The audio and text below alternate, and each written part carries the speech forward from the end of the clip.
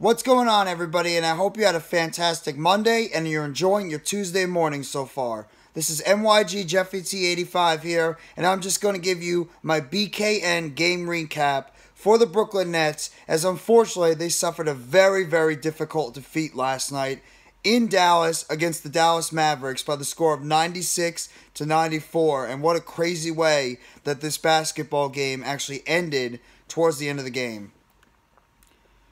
The one thing I will say about the Nets is they played hard the entire game. I thought they played hard. I thought they played tough. I thought they had pretty solid defense overall. Once again, this team did not give up 100 points against a very good Dallas Mavericks offense. That's the one thing I will say. The Nets did a good job holding this team under 100 points.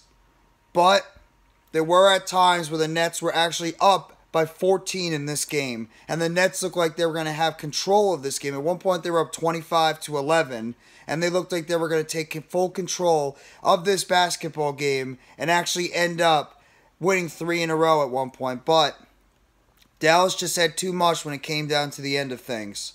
And Dallas, unfortunately for the Nets, Dallas was just too much for them in the end. So I'd have to say right now, it's a very difficult loss last night, especially the way that it ended. Now, I will have to say, the Nets did a pretty solid job in terms of not allowing Dallas to go absolutely nuts from the three-point line, as Dallas was only 12 of 28 from the three-point line for about 43%. They were 44% from the field. What really hurt the Nets overall, though, I'd have to say, their three-point shooting was not good. The Nets' three-point shooting overall during the game was only 10 for 29, about 35%, and they were about 44% from the field. That's what pretty much hurt them a lot during this game last night. They also got out-rebounded by 7, but I will say this, a guy like Nicolas Claxton, every single time this dude is just all over the place, near the rim, getting rebounds. Claxton actually ended up in 32 minutes having a double-double. He had 3 steals and a block shot, 14 rebounds with 10 points. Another double-double for Nicolas Claxton, though he did get in a little bit of foul trouble. So kudos there to Nicolas Claxton. He once again was proven to be a force on the boards and around the basket, playing good defense. Royce O'Neal might have had his best game overall as a Brooklyn Net. 15 points with 8 assists, 4 rebounds, and 2 steals and 2 block shots. O'Neal was very good in 41 minutes, though he did have a very, very, very bad turnover at the end, but I'm not going to kill him for that. I thought O'Neal played well. I would also have to say Joe Harris might have had his best game as a Brooklyn Net. I mean, he was 6 for 10 from the field, 2 for 5 from three-point range, but he did have 5 rebounds and 4 assists, including a steal, and 14 points. I thought Harris played himself a very good game overall for the Brooklyn Nets. And then Kevin Durant had his usual Kevin Durant-style game. He was 39 minutes, 10 for 20 from the field, 1 for 3 from three-point range. He had 4 rebounds and 4 assists, 2 steals and 1 block shot. Though he did have 5 personal fouls, but 26 points. Durant was in foul trouble most of this game. But the Nets overall, I thought they fought as much as they could throughout this game. They actually did a good job not turning the ball over. Dallas turned the ball over 9 more times in this game compared to the Nets, where they had 22 turnovers to the Nets only 5 turnovers. So that's one thing that I liked. And the Nets also had more assists during this game, with about 22 assists compared to Dallas's 18. Dallas's three-point shooting was just better, though. Dallas's field goal shooting was just better, too. That's the one thing that hurt the Nets. Both teams shot 44% from the field. I just think when it came down to the clutch points of things, second chance points, I thought Dallas did a little bit better in terms of their second chance points. Luka Doncic was just unbelievable again. 36 points. He led all scoring during the game. He had 36 points. He had 6 rebounds and 6 assists. He also had 2 steals and a block. He also did 5 personal fouls, and he even had 5 turnovers during this game. So Luka Doncic was he was great for the field in terms of scoring and helping out his teammates. But overall, the Dallas Mavericks were just too much for the Nets. They were. And it's going to come down to that last key. I want to give a shout out to Cam Thomas. Since this kid has gotten his opportunities to start playing, he's been a jolt of energy from that bench. He was 2 for 4 from three-point range, 5 for 13 from the field. He had 19 points overall. Cam Thomas has been a guy that has taken advantage of his opportunities when he's had those chances in the second chance. I want to say the Nets unfortunately suffered an injury during this game as a key player to their bench, Yuta Watanabe. He unfortunately suffered an ankle injury. Though it looked like he was in good spirits, he suffered an ankle sprain during this game. He played in only 5 minutes. He did have a big three-point shot at one point during the game. But we're going to have to find out what the injury diagnosis is going to be for Yuta Watanabe and how long he potentially could be out, though he looked like he was in good spirits during the postgame, according to Nets head coach Jock Vaughan. So, curious to see how much Watanabe might miss. But the key sequence during this game, the Nets were down by 3 with about 7.3 seconds left in this game, and Kevin Durant was able to draw a foul on Dorian Finney-Smith behind the three-point line, and he had his opportunity to go to the line and try to tie this game, but he missed the second free throw after he made the first one.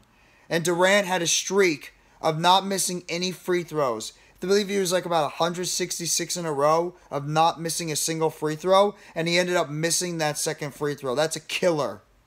That's a killer with the chance to send this game into overtime, and Durant missed the second free throw.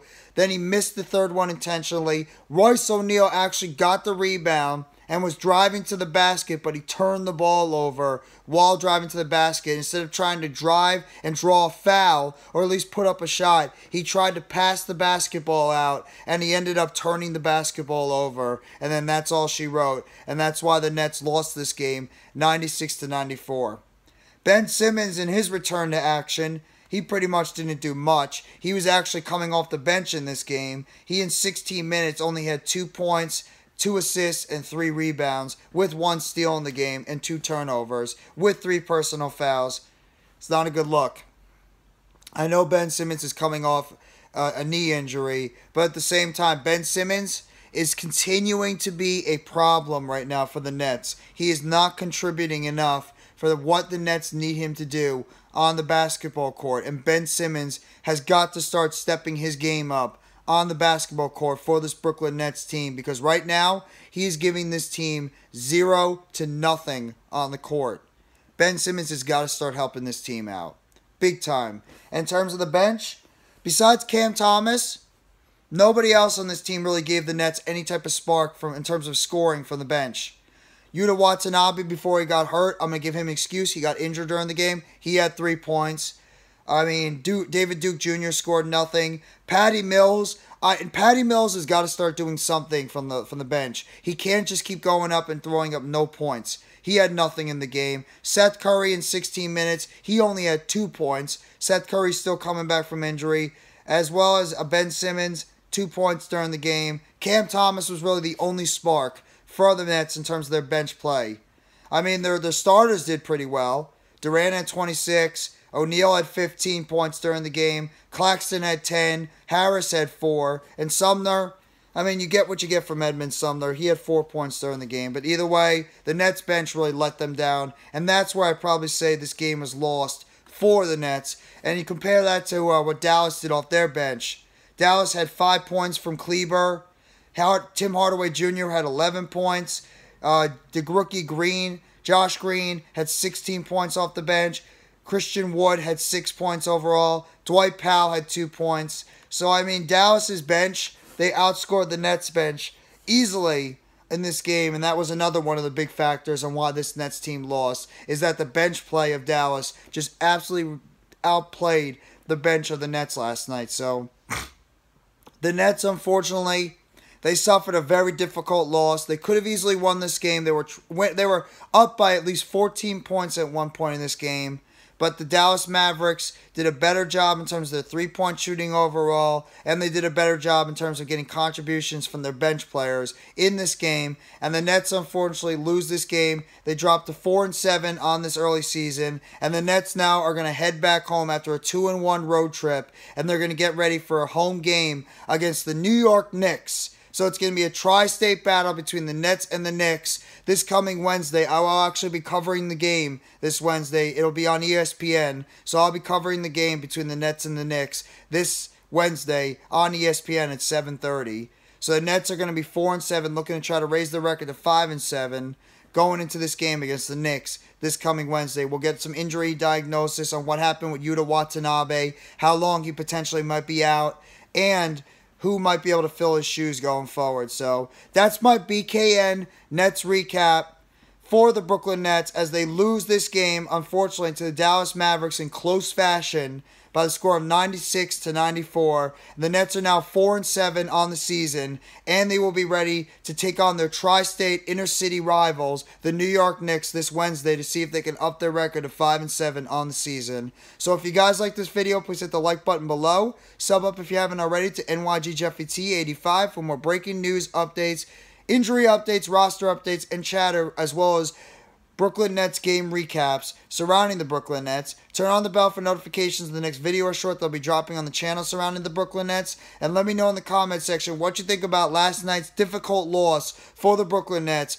and if you think they'll be able to bounce back this Wednesday against the New York Knicks at Barclays Center this Wednesday. So I thank you very much, everybody. I hope you have a fantastic rest of your Tuesday morning. Take it easy, and as always, let's go Brooklyn Nets. It's a Nets world. And guess what? We all just live in it.